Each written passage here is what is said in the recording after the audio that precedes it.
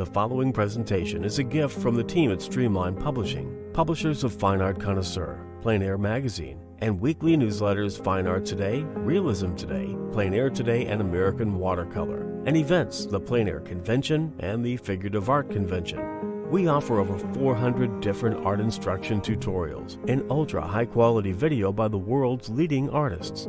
If you like what you see, help us support our artists and our team with your purchase. Each video aired has a special discount code for today only in the comments section with a link to the video offered.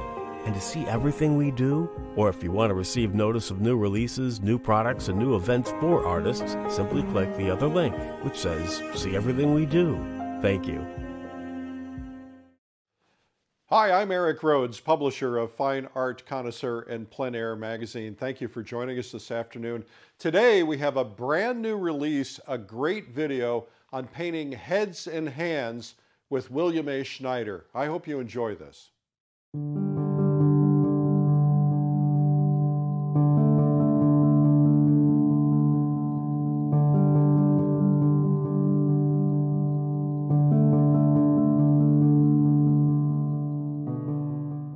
Hi, I'm Bill Schneider, and welcome to this video.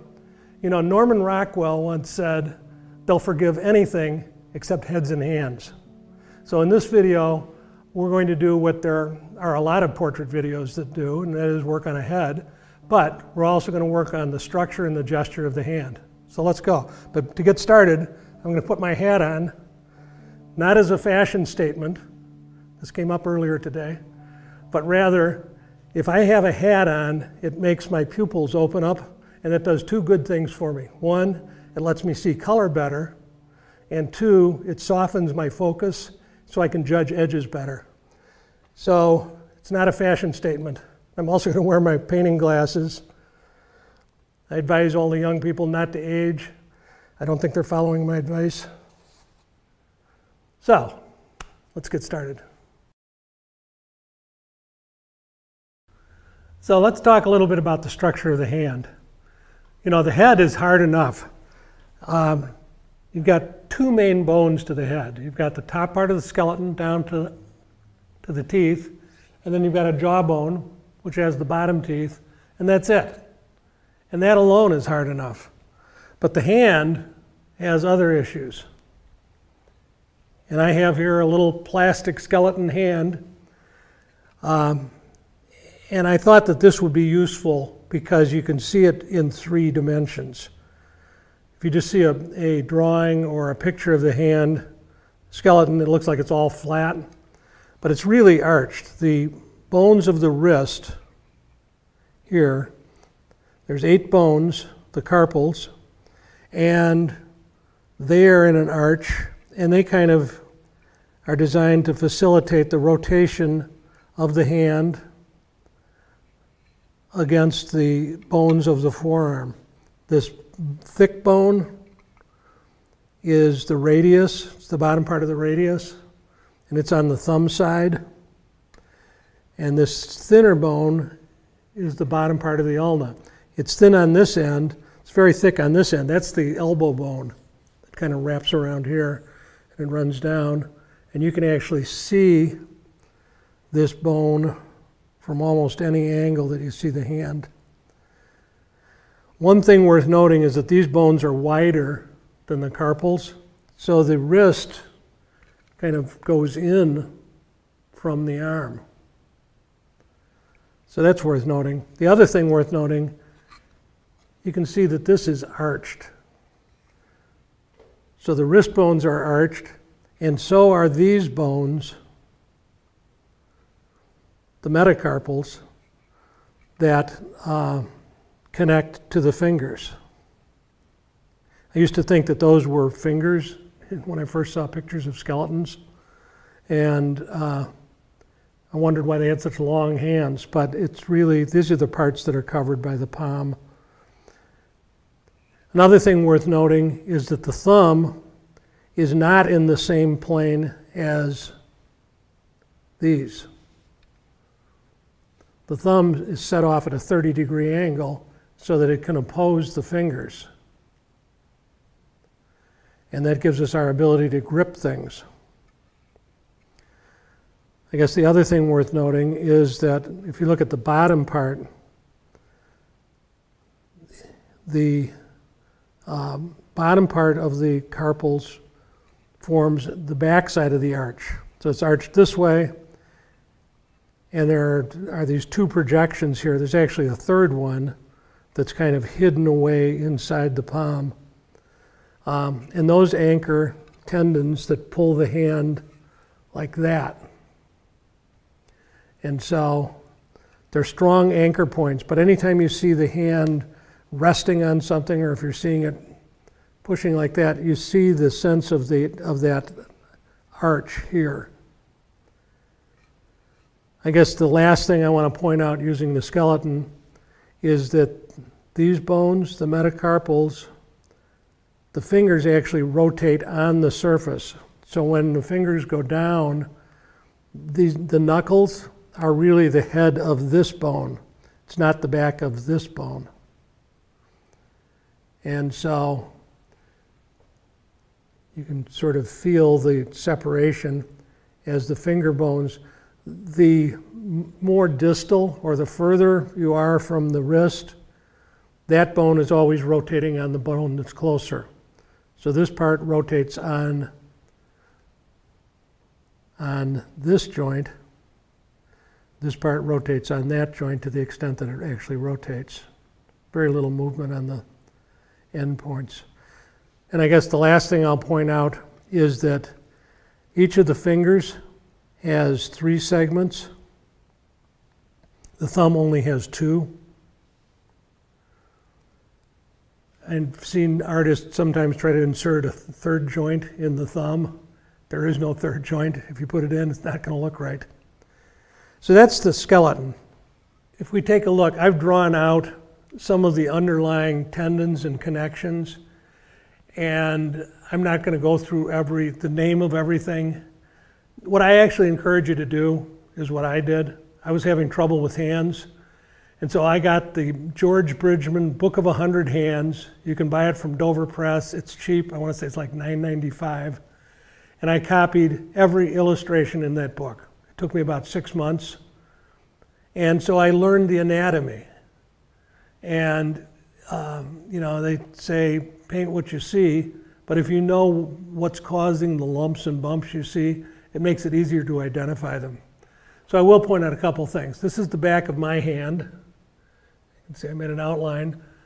But the first thing is there are 3, the tendons that run along the back of the hand. I'll make my hand rigid. You can see the 3 tendons branching to a point here. That's the extensor communis digitorum. Not that you need to memorize the name, but that pulls the fingers back and up. And the pinky has its own separate set of muscles, or separate set of tendons, so that it can move more independently than the other 3. The thumb from the back has a couple of visible marks. So you've got this muscle here, this fleshy part, which is the dorsal interosseous, meaning dorsal means back, interosseous means between bones. So it's between the bone leading up to the fingers and the bone leading to the thumb. And that doesn't go away. If the thumb is closed, it bulges out even more. So that's visible from the back.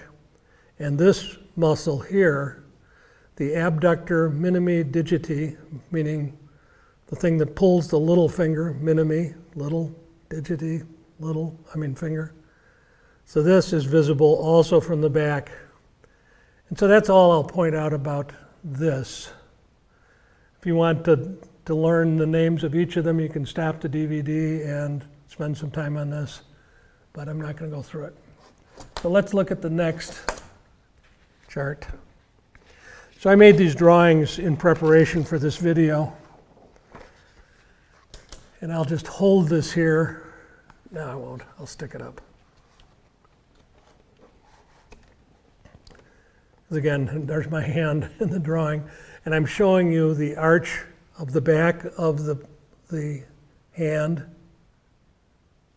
And I'm showing you the arch of the two projection points. And this is kind of stylized.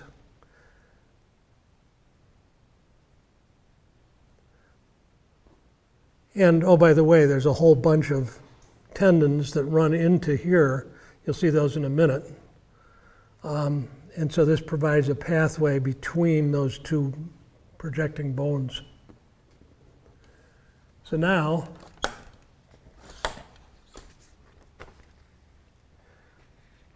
let's go to the palm view.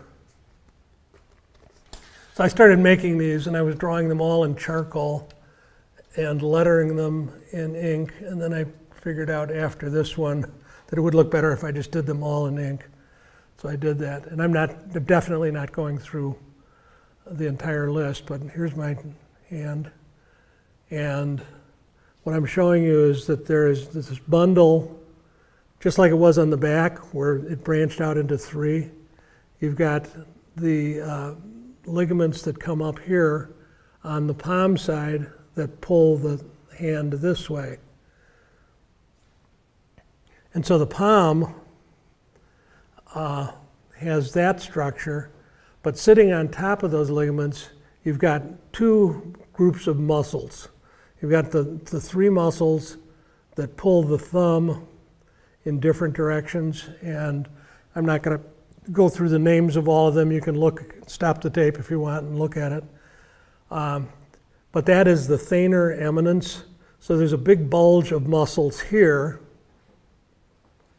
and on the little finger side, you've got a bulge of muscles here, the hypothenar eminence. So when you're painting or drawing, you want to make sure you get those two bulges. And all together, it makes the palm. This was our first drinking cup back in caveman days, was our palm. It's cup-shaped. And so if you make it flat, it's not going to look right.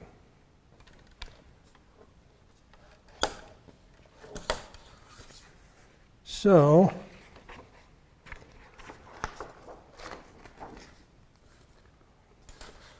if we're looking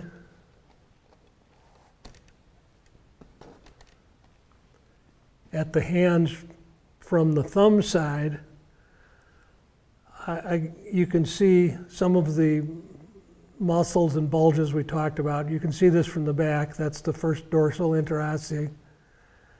And this is the abductor pollicis, pollicis being Latin for thumb. So that pulls the thumb. But that's visible from the back and from the side. And even if it's going away from you, you see some of these things. The other thing that's worth noting, see if I can make these pop out. Get some shadow on them. Okay, there are two tendons that run down to the thumb, and there is a hollow in between them. See where I pushed that in? They used to call that the snuff box, because I guess guys could put snuff there and snort it up or something. But that is the space between the extensor brevis pollicis and the extensor longus pollicis, but it's visible from the exterior. Again, I encourage you to get that Bridgman book and do what I did. You know, as artists, anytime we run into a problem, we have two options. Our first option is to try to avoid it. So I was having trouble with hands. I could have tried to avoid ever having a pose that had hands in it. And the other option is to attack your weakness. Whatever is giving you trouble, attack it and master it. And that's what I chose to do. So here we're looking at the hand from the little finger side. And remember I showed you that bone, this bone, the pisiform bone. That's where this tendon, the flexor carpi ulnaris, meaning the muscle flexor that goes to the carpal bones, and it's on the ulna side. which is this side. But it connects to that pisiform bone. And then there's a ligament that kind of holds everything in. And you can see the structure of the hand. I guess another thing worth mentioning here, in general, if you can make these structures as straight lines rather than trying to have bulbous curved lines, the hands are going to look better. That works for anything, but particularly for hands. You know, you can simplify the fingers to be sort of tapering objects, but if you really emphasize the knuckles and so on, and it's easy to do because we see them, there's shadows around some of the folds, and if you do that, it tends to, particularly for feminine hands, be less attractive. So, as always, see how square you can make the round.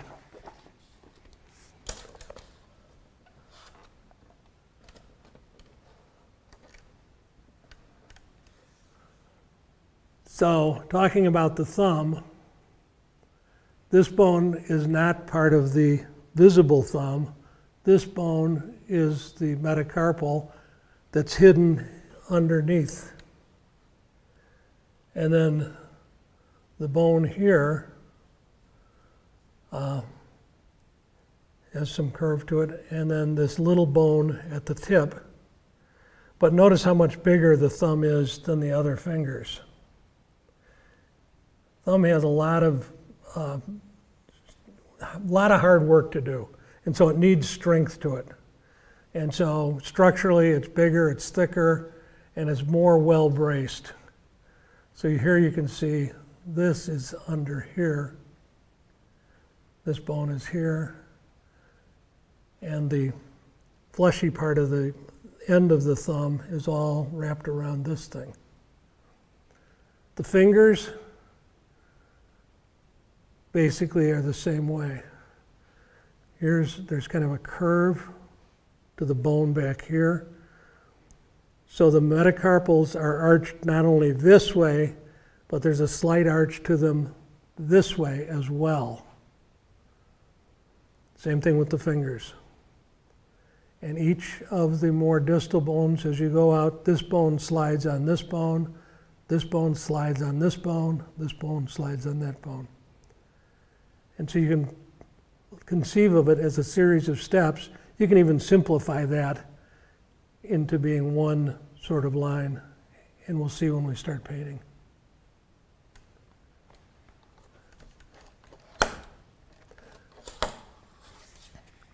And I guess the last thing that we need to, or no, second to last thing, that we need to consider is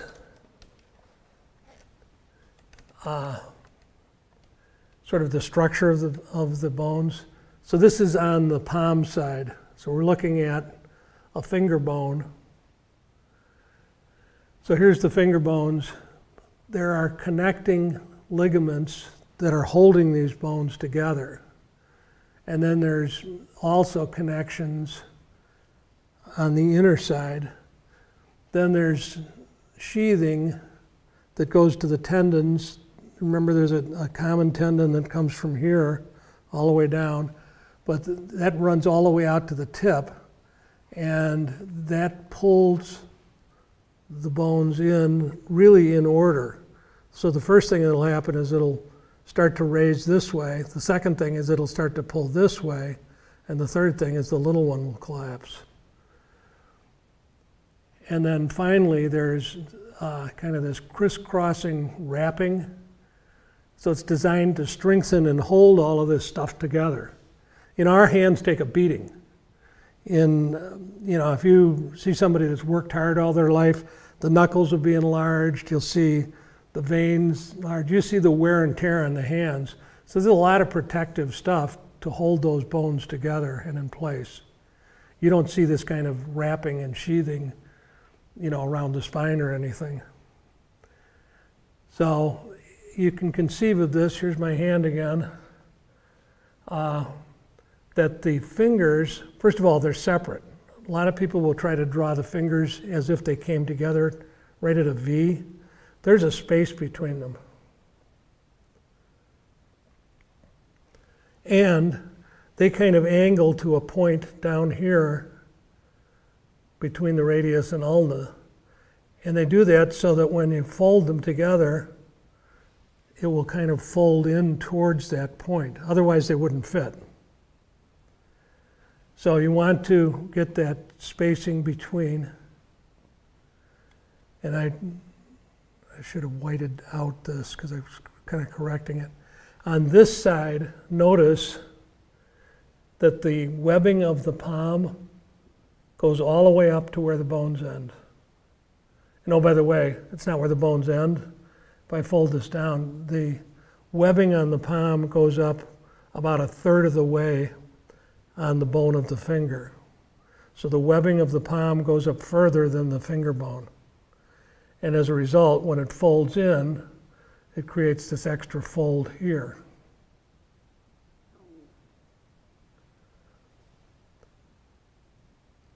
And again, it folds towards that point. The tighter you fold it, the more it goes in. So when you have a fist, the more you fold it, the more pressure there is on the skin above the tips of the metacarpals, and sort of stretches it. And, you know, I studied martial arts. You can break boards with your bones. Not at first. Takes some practice and hardening things up. So now, the last thing I want to show you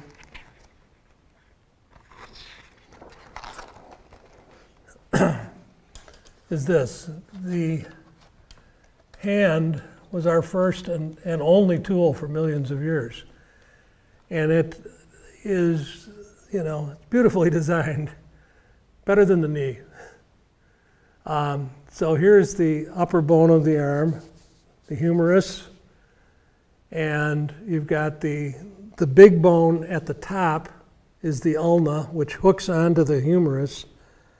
It has like a grip that grips into the back of the bone, so that as it folds down, the arm will only go in this direction. It will not, you can't get any rotation on that bone. But what you can get is 180-degree rotation, because I can turn my thumb so it's facing straight down or facing straight up. Actually, even a little further than that, because these two bones will rotate and flip over each other. So that allows for rotation in this direction. You also have really this curved structure for the two bones, most of it being the radius, the bottom of the radius. And it allows this part, this rounded end of the metacarpals, to rotate side to side. So you can get about 30 degrees between the two directions, this way or that way. You also, so the hand will rotate this way and that way. It will also go this way and that way. And then it will also flip up or down. And here you've got probably close to 90 degrees. I don't know the exact amount. So we have great flexibility with our hands. Part of what makes it hard. But if you understand structurally what's happening, then you can kind of understand when the model takes a particular position. So now we'll get back to painting the model. So we're going to paint a portrait of Lily, our model today. Lily is a dancer and has a natural, graceful, erect posture. But I'm going to do her head and I'm going to do her hand, as you see in the photo. And I'm going to start by painting in the head. But the very first thing I'm going to do is just tone this canvas a little bit. So I'm going to mix up some paint.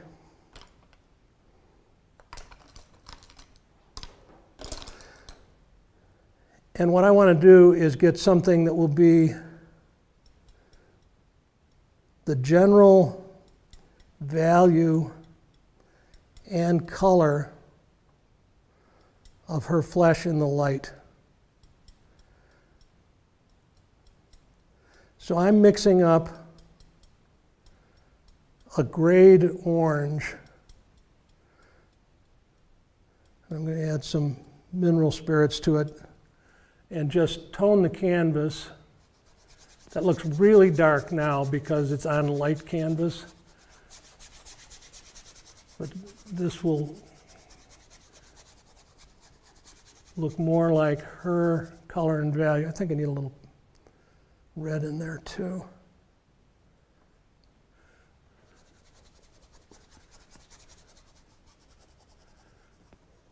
And I'm not worried too much about getting the whole shape of her head, because I'm going to wipe that down and then I'm going to let it dry for a little bit.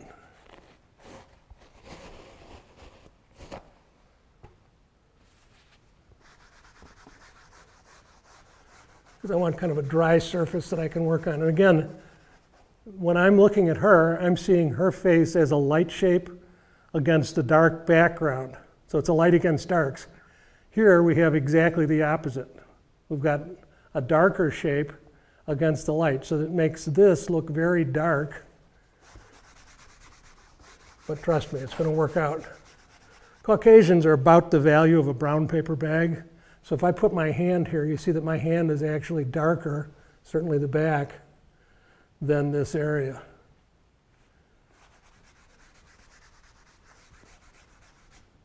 Okay, so now I'm going to start drawing Lillian, and I'm using vine charcoal. The vine charcoal will just sort of evaporate into this, but I'm going to, first of all, put in a general outline. And one thing that's a good idea, my life drawing teacher, Bill Parks, used to always say, see how square you can make the round. So I'm going to do this kind of as straight lines. And I'm trying to I'm going to really work from the inside out. And I want to make her head about the size of my hand, so I'm not going to make it that tall. And I want to leave room down here for her hand. In fact, maybe I'll make it a little bit shorter, because it'll probably expand on me. And so I'm trying to get just sort of the boundaries on the outside, just so I have a starting point.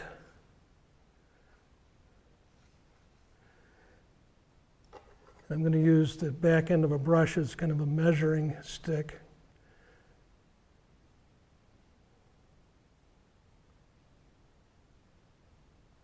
And what I'm doing, just trying to get the width versus the height, which is about 2 to 1 of her face. So the width should be a little bit narrower. Maybe I'll put her down here. 1. And I'm not even going to really use these outside measurements in the end, but I need to start to get a general idea so I know where to start the center line. So that's about right. So the width should be about here. It's a series of approximations.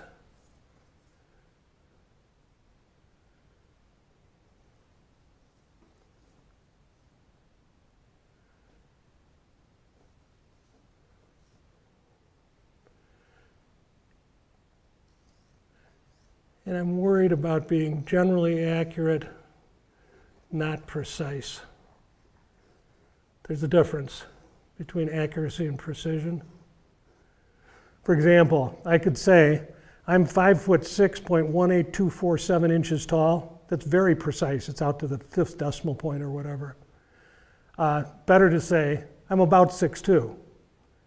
That's generally accurate, whereas the other was precise and precisely wrong. So I'm trying to be accurate, not precise. And she's got a little bit of a tilt to her head. So now I know where to put the center line. And I see that the center line is not straight up and down, but it's an angle. And I'm using the idea of an hour hand on a clock. So if this was a clock, and this would be 12 o'clock, this would be 3 o'clock, this would be 6 o'clock, and so on. So she's not at 12 o'clock, she's like 11:45. So the center line on her face really kind of goes like this. And I'm going to draw her from the inside out. So I'm going to get my vertical measurements. I'm going to put it over a little tiny bit. Let me erase that.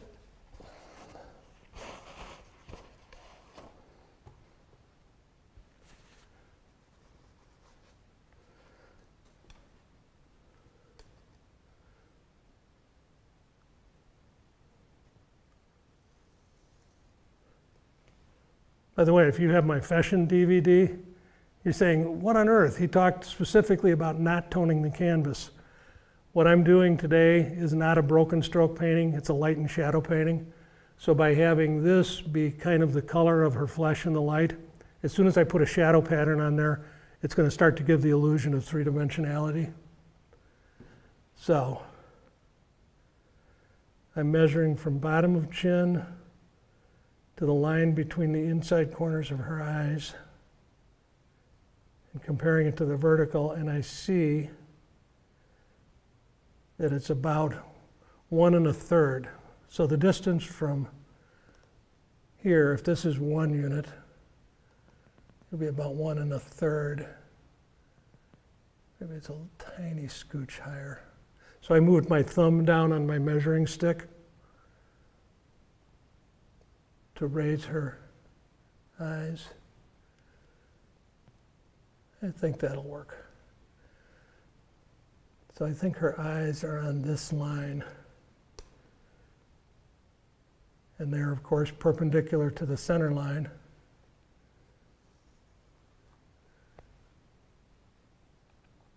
Now, where are the eyebrows? I think they're about right here on this side. The eyebrows are not, they're not quite symmetrical with the center line. But I think they're like that, but I'm going to measure it. So from top of eyebrow to top of head,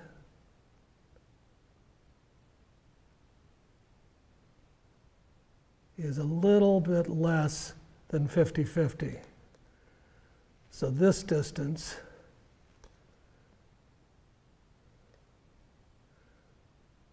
so I need it to be a little bit higher.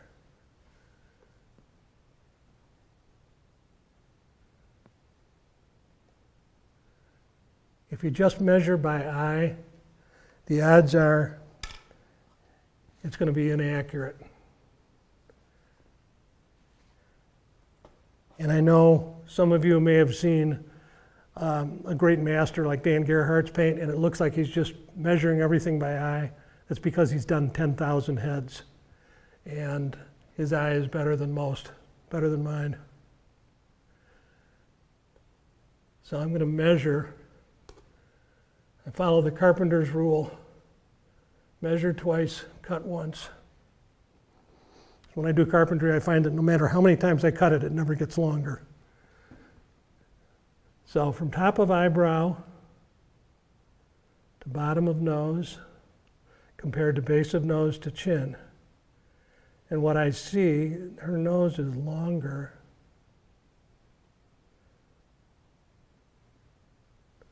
So this distance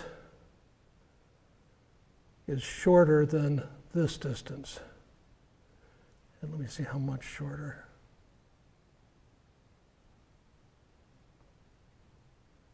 It's like where the two eyebrows slope down, so they're kind of like that and like that. They're angling that way, so I think that it's the distance from here a little bit longer. And I know from bitter experience, students always want to rush through this part. Because let's face it, we all became artists because we wanted to be artistes. We wanted to be flamboyant and just throw paint on and have it land all in the right spots. If we don't measure in the beginning, then we're going to spend most of the time trying to correct until we finally abandon hope and just give up on it. So better to measure first. Take your time here. And then get it right so when you start to paint, you have to make less corrections. So I'm now measuring from base of nose to bottom of lower lip compared to lower lip to chin. And what I see, and by the way, the reason that I'm doing that is because on average, the distance from here to here is one eye width, as is the distance from here to the bottom of the chin if you don't have a beard. I'm doing something that on the average person is 50-50. On Lily, her mouth, she has very full lips, which are wonderful in a model. And so they're a little bit further down. So it's not quite 50-50, it's more like that. So I think the base of her lower lip is right here. So now I have vertical measurements. Now I need to find the distance between her eyes. Can you rotate just 1/8 of an inch that way? Let's split the difference right there. Doing a great job. Modeling is one of the least easy things I know of. I've done it. When the model didn't show up, I actually sat and it drove me crazy. So I'm glad that there are people that are willing to do this because we'd be dead in the water without it. So what I see is that the distance between her eyes is a little bit longer than the distance from base of chin to the bottom of lower lip. And so now I'm getting horizontal measurements that are in the same scale as the vertical measurements.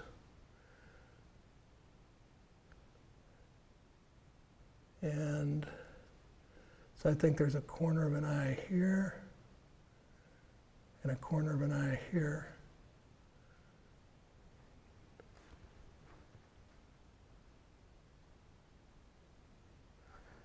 Bill Parks used to always say this. I heard this 10,000 times when I was in art school. For those of you that get back and look at your effort from a distance, for those of you that don't, and so I've got that burned into my brain to remind me to get back and look at what I'm doing so I have more perspective. Because if I'm right up on top of the canvas, I can't make good judgments. So now I'm going to compare the width of the eye stage left. It's actually her right eye, but to me it looks left, compared to that space in the center. And I see it's almost the same width. And then the corner actually is out here. So I think her eye is about there. And when I squint down, so I'm squinting at her. I'll squint for the camera. I only want to paint what I see when I squint. That's what Sargent did. That's what Zorn did. That's even Monet did that. There's photos of him looking out in the landscape, and you think that he's just being very French, but he's really squinting at the landscape to simplify the masses. You want to squint for shape, you want to squint for edges, and you want to squint for value. You want to look with your eyes wide open for color, but we'll talk about that in a bit. So anyway, when I squint, her eyes are whisper soft. And that's the way I'm going to start them, even from the beginning. The normal human tendency is to want to open your eyes wider and stare to see better. And as artists, we want to do exactly the opposite.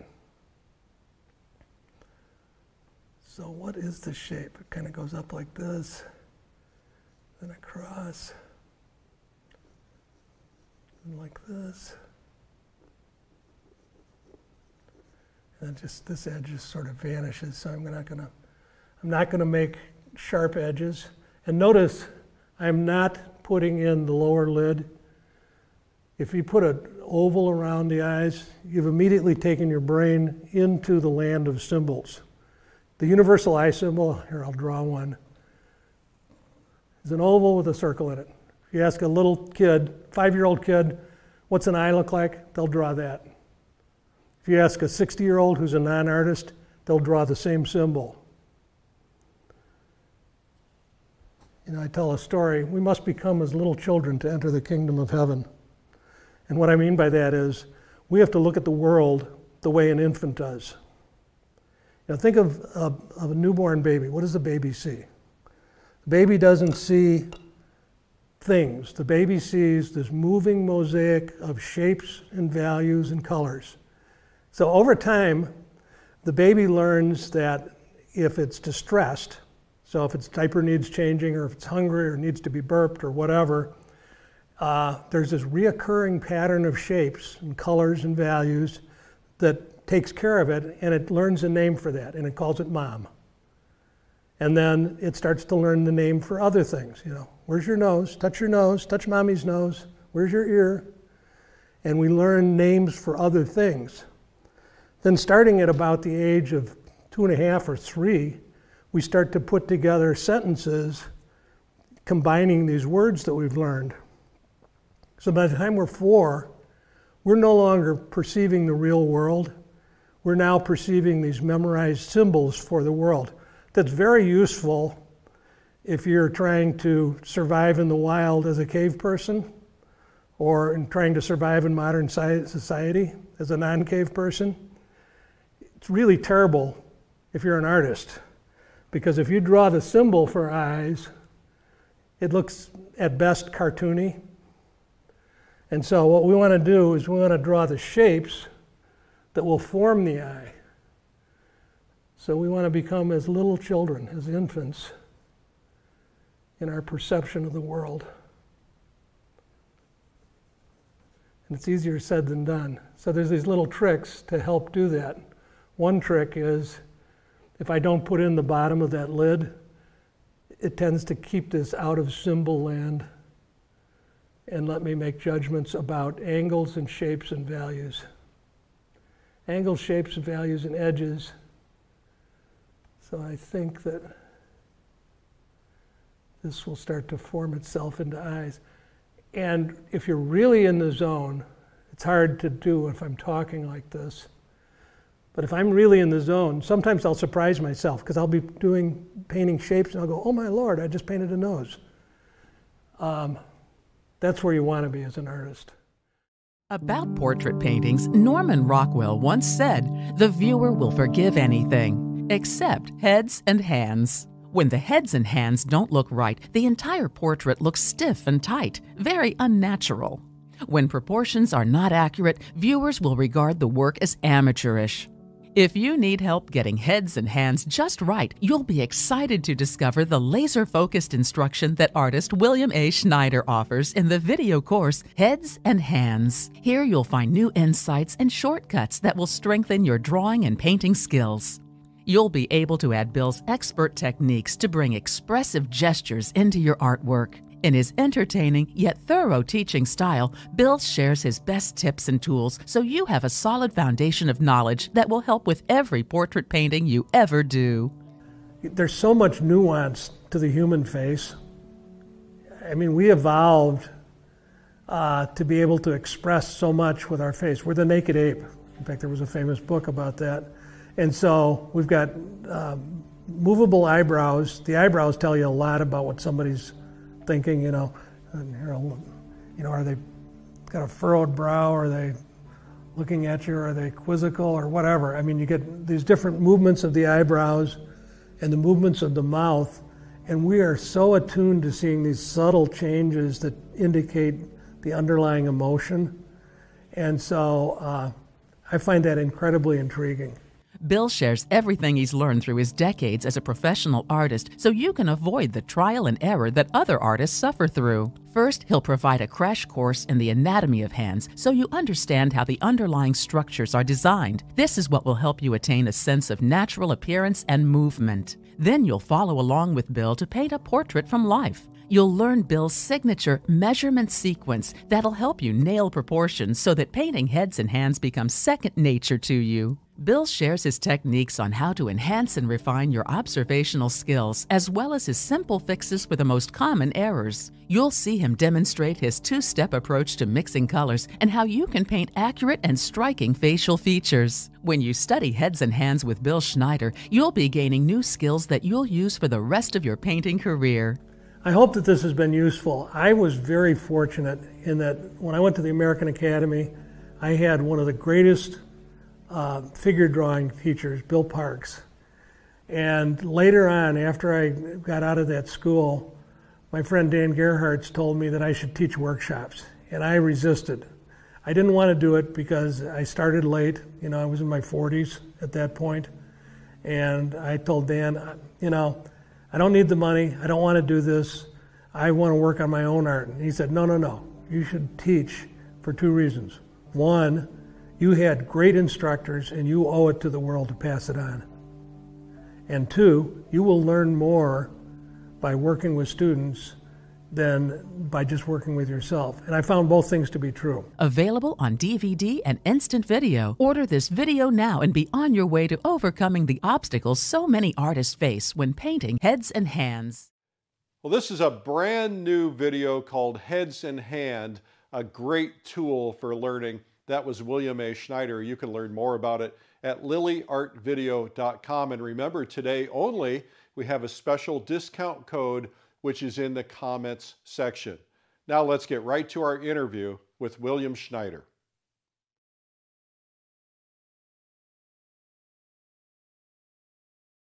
Hi, I'm Bill Schneider. I'm a painter by trade, oil and pastel, and I'm most interested in figures and portraits, but I like everything else. I like everything to do with art, and I admire artists in all different media and in all different styles, but for me, I love the figure and the portrait. I would describe my style of painting as realism leaning towards impressionism. I'm not using the broken color approach of the French Impressionists, but I'm using more broken stroke kinds of things that I'm calling it impressionism because it's not traditional realism, and by traditional realism I mean like the John Singer Sargent approach, where you have a unified, definite shadow pattern creating the illusion of three-dimensionality. That's more of a light and shadow painting. Mine tend to have elements where the edges are broken or disguised. I'm just more interested in that. I think it's more attractive.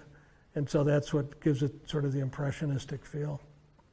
My grandparents, when I was 9, bought me a set of oil paints and said, go out to the studio, which was my great-grandpa's old studio, and, you know, play with oil paint.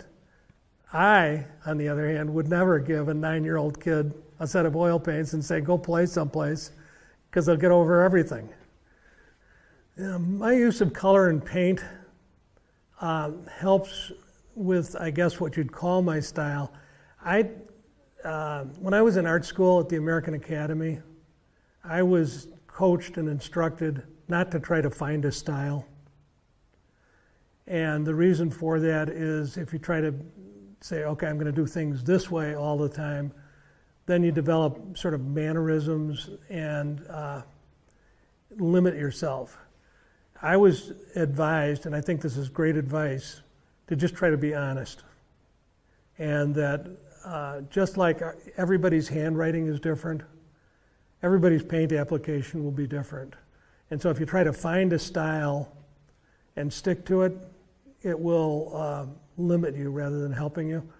So I'm more interested in the way I apply the paint and the way I use the colors to try to convey an image. And if somebody else looks at it and says, that's a William Schneider painting, it must be his style, rather than trying to have a style, so to speak. What inspires me to paint now is the world. You know, I am most drawn to people. I think we're more interesting than landscapes or still lives, although I do those as well. But, there's so much nuance to the human face. I mean, we evolved to be able to express so much with our face. We're the naked ape. In fact, there was a famous book about that. And so we've got movable eyebrows. The eyebrows tell you a lot about what somebody's thinking, you know. And here, you know, are they got a furrowed brow? Are they looking at you? Are they quizzical or whatever? I mean, you get these different movements of the eyebrows and the movements of the mouth, and we are so attuned to seeing these subtle changes that indicate the underlying emotion. And so I find that incredibly intriguing. And to try to capture it in paint, because we paint in slow motion. You know, I'll be painting a model and she'll go through 100 different expressions while she's sitting there, and I have to kind of pick and choose. So it's interesting, it's challenging, but that's what turns me on. The hardest thing about painting a portrait or a figure, or anything for that matter, is staying focused. You know, painting is, in one sense, it's kind of a Zen activity. And what I mean by that is you have to be here now. You can't be there later and be putting strokes down. Richard Schmid calls this one activity licking, where your hand is making motions on the canvas. You're painting a stroke, usually the same stroke over and over and over, while the brain is someplace else completely different. So if I could just remember everything I know from the first stroke to the last stroke, I would do nothing but crank out masterpieces. But it's learning to be in the present and to be reacting and to have intent for each of those strokes. And whether it's a still life, a landscape, or a portrait or a figure, it sort of doesn't matter.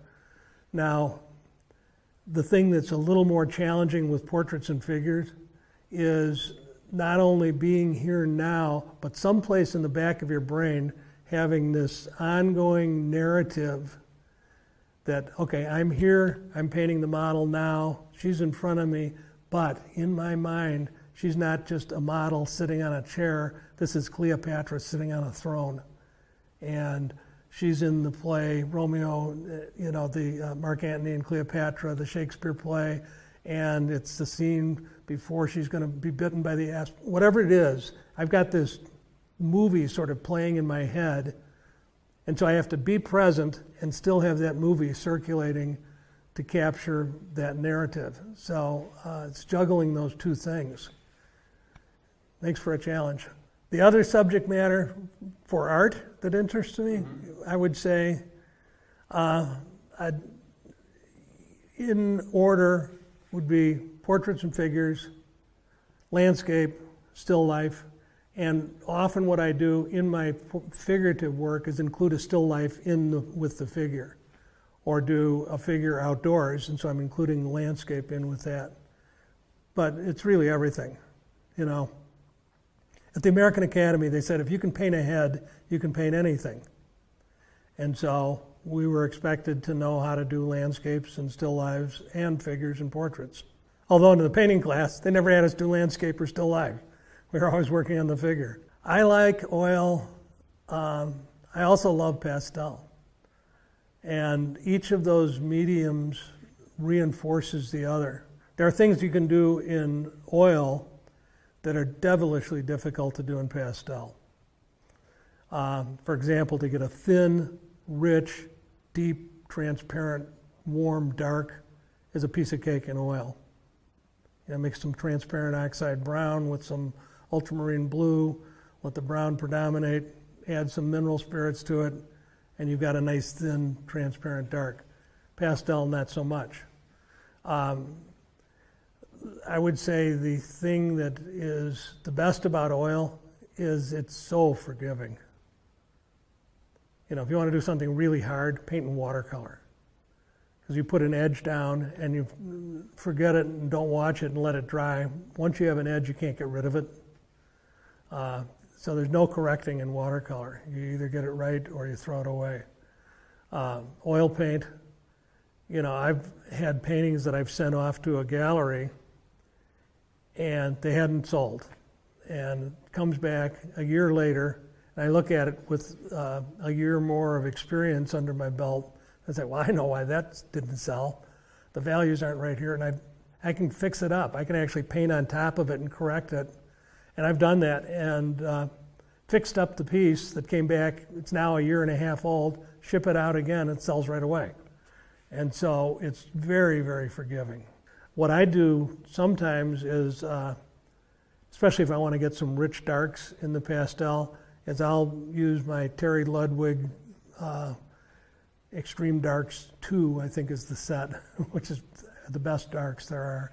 But I'll use those, and then I will paint over the top of it with alcohol, let that dry. So now I've got sort of this flat base in the pastel, and then I can do pastels on top of it.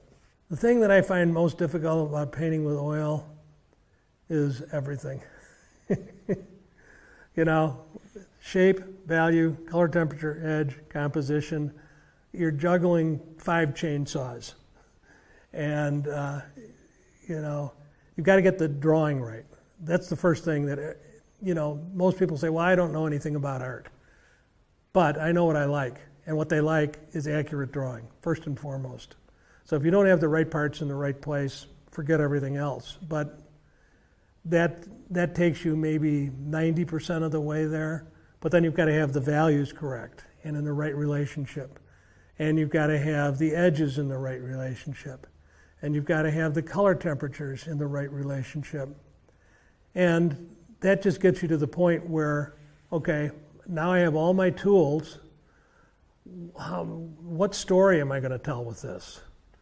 And so you've got to remember all the technical stuff, and you've got to have that movie running in your head.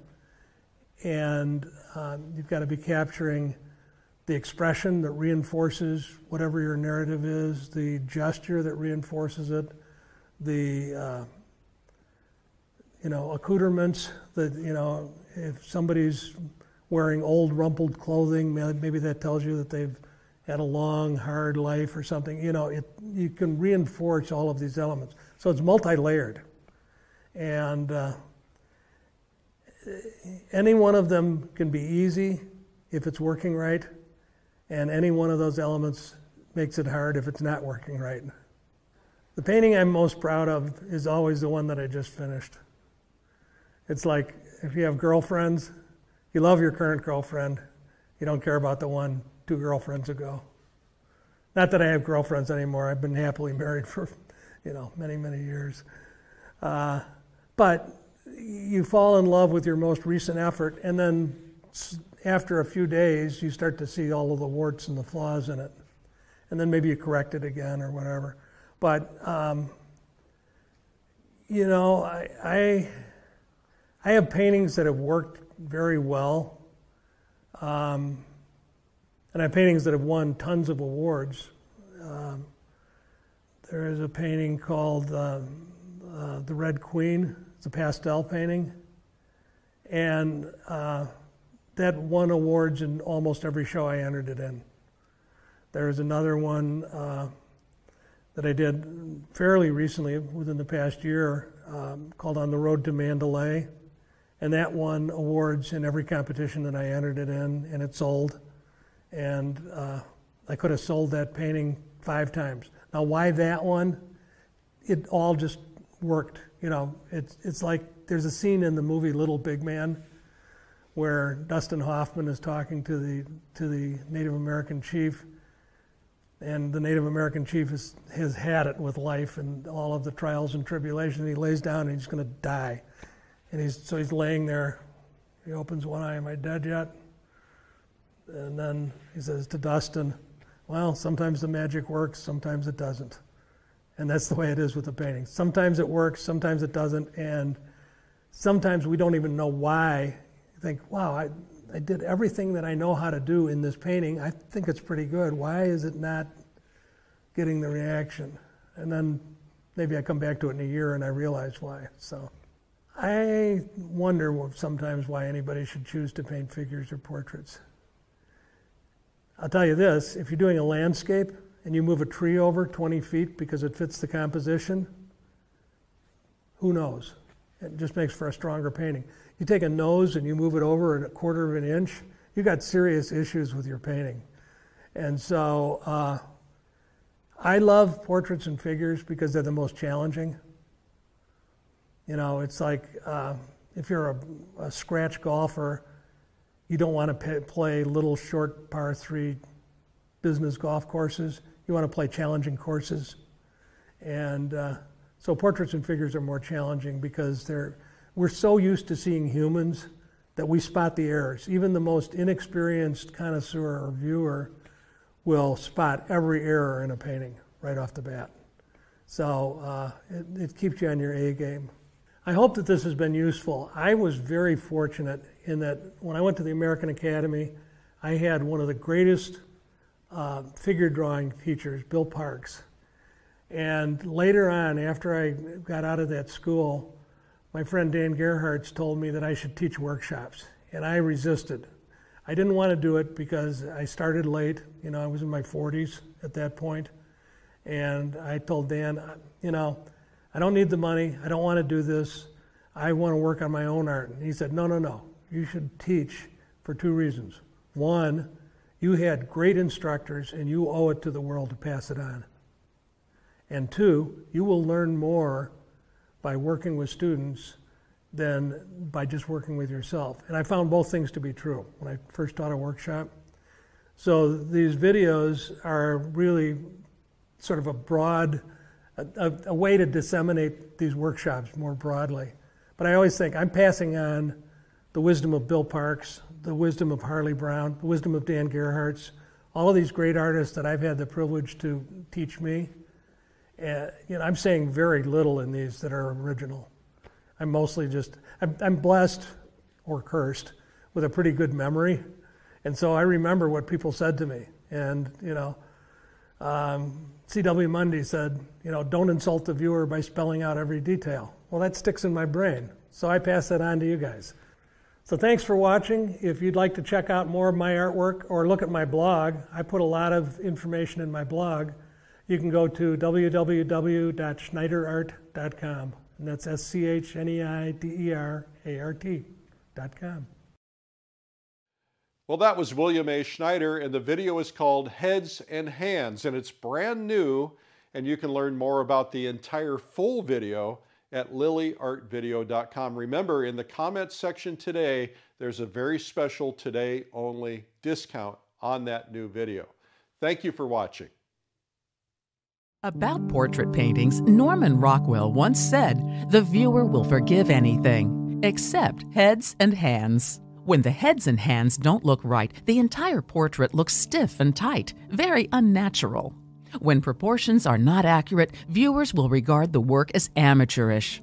If you need help getting heads and hands just right, you'll be excited to discover the laser-focused instruction that artist William A. Schneider offers in the video course, Heads and Hands. Here you'll find new insights and shortcuts that will strengthen your drawing and painting skills. You'll be able to add Bill's expert techniques to bring expressive gestures into your artwork. In his entertaining yet thorough teaching style, Bill shares his best tips and tools so you have a solid foundation of knowledge that will help with every portrait painting you ever do. There's so much nuance to the human face.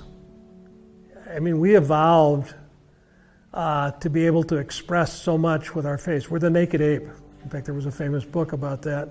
And so we've got movable eyebrows. The eyebrows tell you a lot about what somebody's thinking, you know, are they got a furrowed brow? Are they looking at you? Are they quizzical or whatever? I mean, you get these different movements of the eyebrows and the movements of the mouth, and we are so attuned to seeing these subtle changes that indicate the underlying emotion.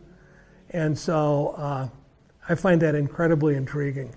Bill shares everything he's learned through his decades as a professional artist so you can avoid the trial and error that other artists suffer through. First, he'll provide a crash course in the anatomy of hands so you understand how the underlying structures are designed. This is what will help you attain a sense of natural appearance and movement. Then you'll follow along with Bill to paint a portrait from life. You'll learn Bill's signature measurement sequence that'll help you nail proportions so that painting heads and hands becomes second nature to you. Bill shares his techniques on how to enhance and refine your observational skills, as well as his simple fixes for the most common errors. You'll see him demonstrate his two-step approach to mixing colors and how you can paint accurate and striking facial features. When you study Heads and Hands with Bill Schneider, you'll be gaining new skills that you'll use for the rest of your painting career.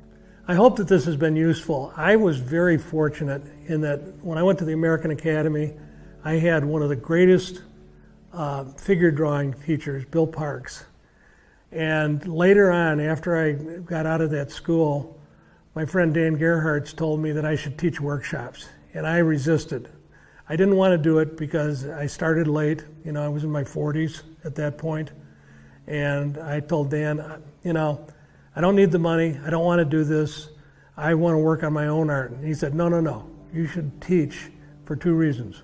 One, you had great instructors and you owe it to the world to pass it on. And two, you will learn more by working with students than by just working with yourself. And I found both things to be true. Available on DVD and instant video. Order this video now and be on your way to overcoming the obstacles so many artists face when painting heads and